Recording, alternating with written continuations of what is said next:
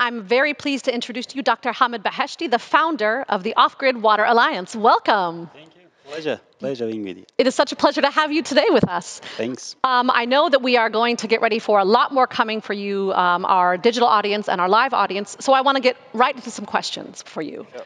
Now, you've spent the last 20 years of your career working on solar and water projects across the globe. You've now founded the Off-Grid Water Alliance, which is a new initiative meant to bring a voice to the sector at the global stage. There are already several water and energy alliances and councils around the world. Why do we need a new one? The reason to have a new one is there are other alliances, there are other organizations all over the world. There are water organizations, and then from the water organization, you have energy organizations, energy events, conferences.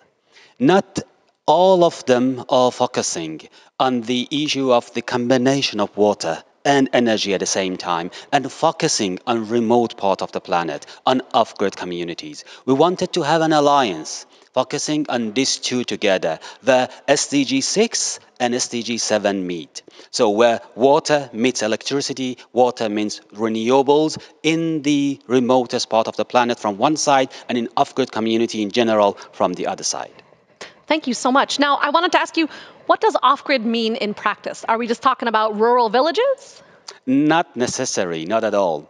Off-grid means a place where electricity lines are there, but there is no electricity in it. You can't imagine. There are plenty of different parts of the world that electricity lines are there, not necessary electricity in.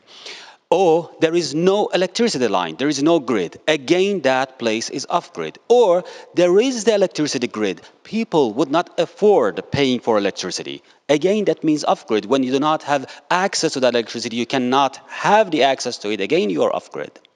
The last, but the most, let's say, famous form of off-grid is absolute remote part of the planet where there is no grid, where people do not afford even having a diesel engine or whatever for their electricity supply. This is the definition. In this definition, many of the poor urban communities, many of the satellite cities around capitals in developing countries, they are all called off-grid communities, not necessarily villages.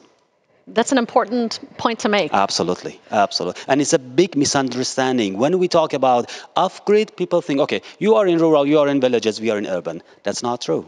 It's, as we heard in that last panel, it is going to take all of us. Sure. So I got another question for you. Where's the alliance going to be heading amid the global security challenges that we're facing right now? We have to take, of course, Ukraine as an example. Sure. Where can we put water into the energy transition dialogue? And I'll ask you to keep your mic a little bit closer. Sure. With all these challenges, the unfortunate growing challenges of security around the world, we see wherever the security is challenged, the issue of electricity, the issue of water is also growing. This is what we see in the role of the Off-Grid Water Alliance to bring its services to the places, to the war zones, or to the places, whatever challenges that is growing there. Either is a security issue like a war now in Ukraine, or any other drought cases that now we have in East Africa. In the energy transition dialogue, what the Alliance tries to highlight and bring a voice to the entire sector, for the entire sector to the world is, look, energy transition is not just an urban entity, is not just an urban notion. Energy transition should cover the entire world. We are talking about the entire planet. So we should not just talk about the urban communities where we let the developing countries, we let the off-grid communities do not pave the same exact path that we have paved in the past decades or centuries. We can bring other opportunities to them, developing themselves in a more sustainable way. So Off-Grid Water Alliance can play a strategic role in terms of energy transition to help off-grid communities develop more sustainably and develop the way that, again, they have their own voice, they have their own school, they have their own title in the development, and they would not be ignored. In many of our energy transition dialogues, we see that less of access, less of a stage we are bringing to those that are traditionally voiceless.